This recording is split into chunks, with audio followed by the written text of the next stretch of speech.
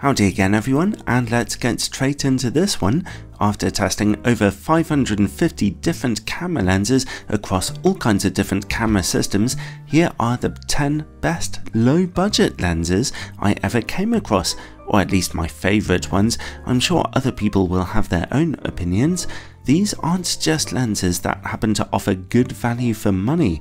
If you know how expensive 800mm lenses normally are, then you'll know that the $6,500 Nikon Z 800mm f6.3 is fantastically good value for money comparatively if you're loaded. This is a video for normal people like me who need to watch their pennies closely, so I'm counting lenses here that are cheap but also fantastically good and practically useful. I'm going to count them in order of their release dates. As usual, you'll find links to full reviews down in the description below, and if you want to support the channel a little bit, then you'll find affiliate links down there too, and thanks in advance. Now, the earliest lens in this list is over 14 years old now. The Nikon AF-S DX 35mm f1.8G lens is a brilliant, neat little thing, an utterly obvious choice for anyone using an aps-c or DX Nikon digital SLR camera, and a fantastically good value optic too. On an aps-c camera, which is what this lens is designed for, 35mm is a lovely standard field of view, neither wide angle nor telephoto, so this lens is crazy versatile, and f1.8 is a wonderfully wide aperture for getting pictures in dark situations and autofocus backgrounds. Even its build quality and autofocus were reasonably modern. What more could you possibly want for $200? It always bugged me that Canon never bothered to make a lens like this for their own aps-c digital SLR cameras, and my bewilderment only grew when I finally got round to testing this Nikon lens and discovered that it's really pretty good quality. I wonder how many of them Nikon actually made and sold. It must have been warehouses full. Next up, another aps-c camera lens, this time one of the first available on Sony's mirrorless E-mount cameras. Now, with a tighter angle of 50mm, this lens is much more suitable for portrait and subject photography, where it really shines, and it has two major advantages.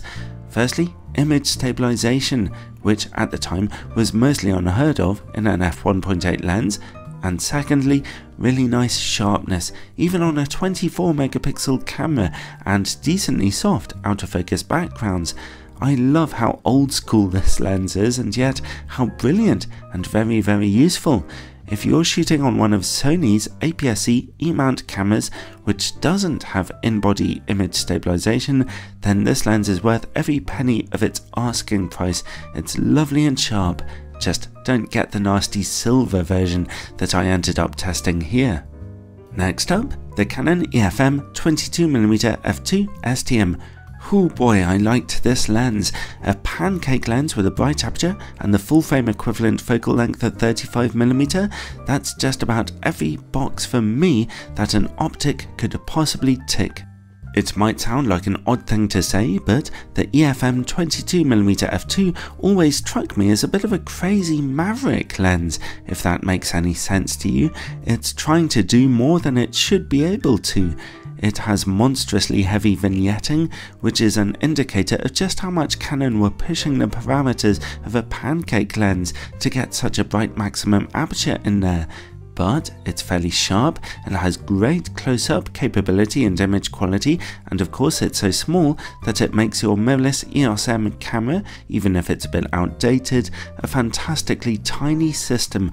I really hope that Canon remake this lens for their EOS-R mirrorless cameras, as it would be a great fit for their new aps-c models like my EOS R7, or especially the new EOS R50 with its tiny size.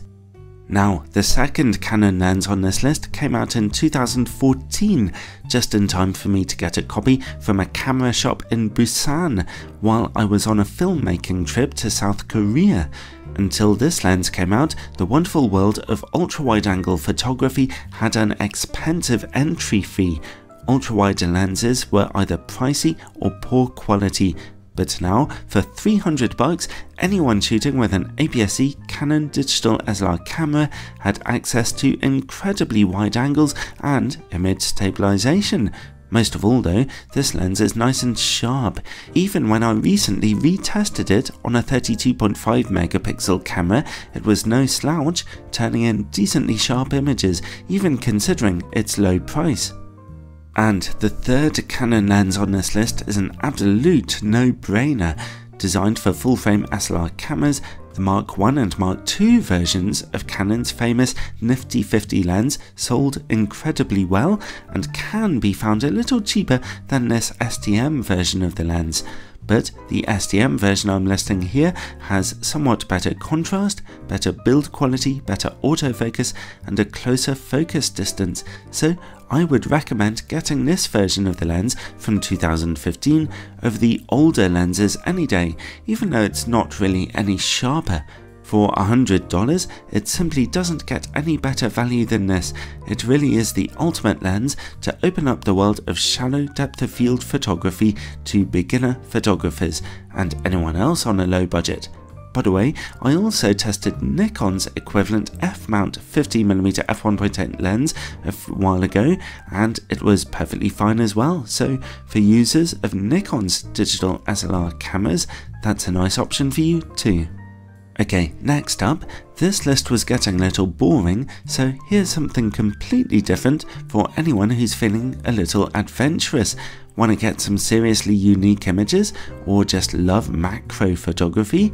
Well, this cheap little manual focus lens will get you an unbelievable 4.5 times magnification to your subject.